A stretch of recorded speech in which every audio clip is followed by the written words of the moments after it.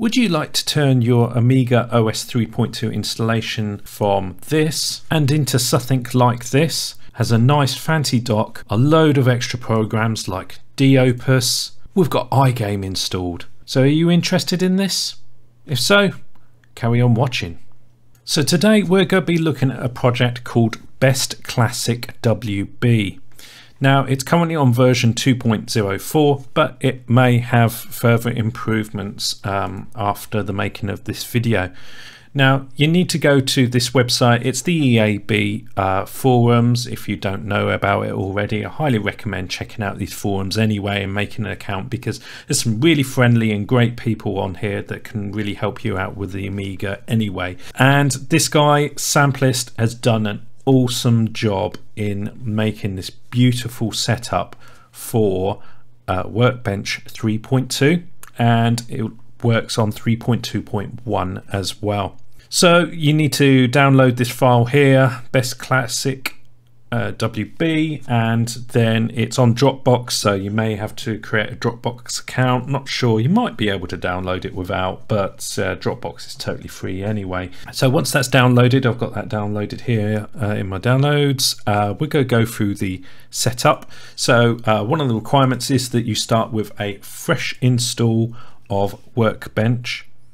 So my Workbench, we're using WinUAE, of course, emulation, and I've got a basic A1200 set up here, A1200, but I've souped it up with fast as possible JIT compiler, FPU and stuff, just to speed up things and move things along a little bit faster. I have got the 3.2.1 Kickstart ROM added, and RAM, I've just given it 128 megabytes of fast RAM, because why not? So next thing we're going to do, so I've got my hard drive installation here on DH0. What we're going to do is we're going to add a directory or archive, then we're going to select archive or plain file. Let's go to our downloads. There's the BestClassicWB. Click on open. And then we're going to give this device name of PC0 and then bootable. So we're not bothering to extract the LHA or anything like that. We're just adding it as a hard drive, which you may not have done before. So let's give the Amiga a little bit of a reboot. And there we go. So you can see our hard drive file has appeared, and this is actually our LHA file. So if we go into there, we've got BestClassicWB. So go into there, we've got an install file, so BCWB, double click on it, and then it's a nice straightforward installation. This is really nice. Samplist has done a really good job, as I said already. Do you want to start the installation? Press Y. There's a whole bunch of stuff. And then installation complete. Reboot the Amiga and enjoy. Goodbye.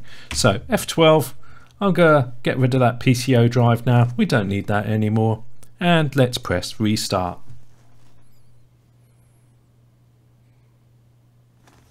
And here we go. Here's the installation. And doesn't that look a whole lot better? We've got a nice dock at the bottom. We've got some handy tools like Opus is all configured for us automatically.